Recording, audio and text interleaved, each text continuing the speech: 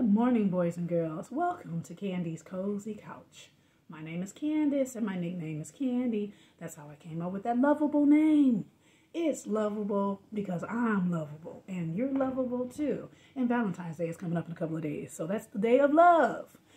And so you know I got a story that has to do with love or hearts or something along that matter. I got my hoot hoot owl here. Hooty hoo. Yep.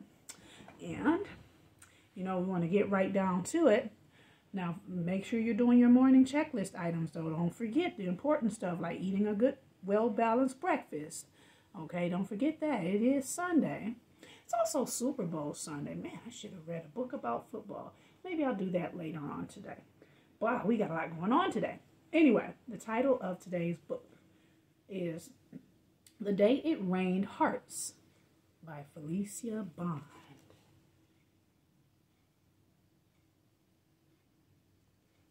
And it says, from the illustrator of If You Give a Mouse a Cookie. Nice. One day it rains hearts and Cornelia Augusta catches them. Each heart is special in its own way. And Cornelia Augusta knows exactly who to send them to. All right. Well, let's see. Let's see who we send these hearts to.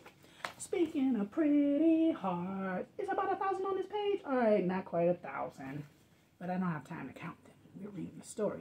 The Day It Rained Hearts. All right, Miss Felicia Bond. Okay. One day it started raining hearts. I wish it would rain hearts. I want to see that happen for real. We got to make that happen. We may have to orchestrate it, but I don't think it's going to naturally happen. Or magically happen. And Cornelia Augusta caught one. She caught another. I'm sure she spent a lot of time catching those hearts. Kind of like when we catch snowflakes on our tongues. Or when we try to catch raindrops in a bucket. And another. It wasn't very hard, so she caught some more. Oh, she catching a lot of them. What? Y'all see that? She catching a lot of hearts. It must be getting closer to Valentine's Day, she thought, and she set to work making Valentines. The hearts she caught would make perfect cards. Oh, okay. I guess the hearts weren't wet, so they weren't soggy. Cornelia Augusta saw that all of her hearts were different. She looked at each one from the front and the back and the side and decided which ones would be just right for each of her friends. Because hearts do have different shapes. They're the same but different at the same time. See?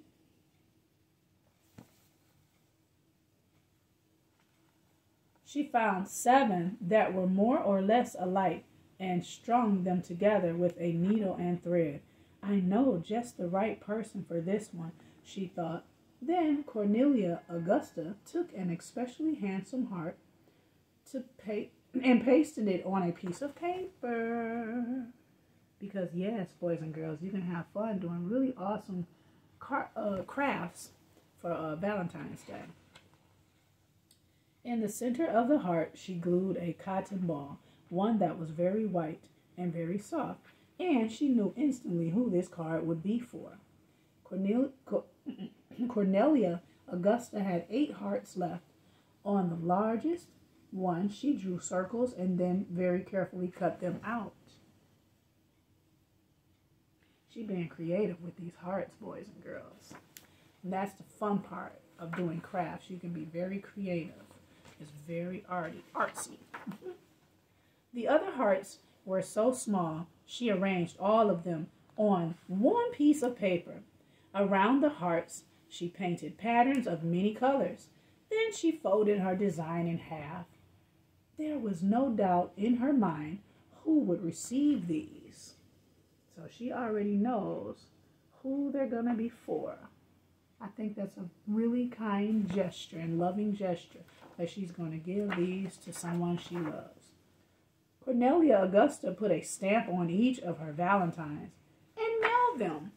And not only did she make them, but she used stamps to mail them in the U.S. mail. the postal workers or the mailman, the mail carrier, they're going to come and get it and deliver it to their house. It never rained hearts again. Not where Cornelia Augusta lived anyway. Oh, so I'm so glad she took advantage of those hearts while they were falling from the sky. Because it says that it never rained again after that. But it didn't matter. Because the next year, what happened the next year? Wonder what happened the next year. The next year, what happened? I like that bunny. And the next, and all the years after that, Cornelia Augusta, she did something. Cornelia Augusta, what a name. Found other ways to make Valentines. So there's more than one way to make Valentines.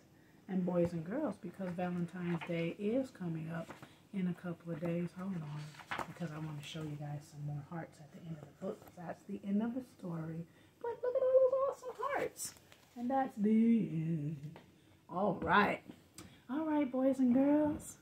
That is it. Yes, indeed. I hope you enjoyed that story. Maybe it might rain hearts somewhere near you. Well, you know in your dreams. Like if this were a bedtime story at nighttime, I would be telling you that you certainly could dream. But you know what? In the daytime, you could draw a picture of it raining hearts.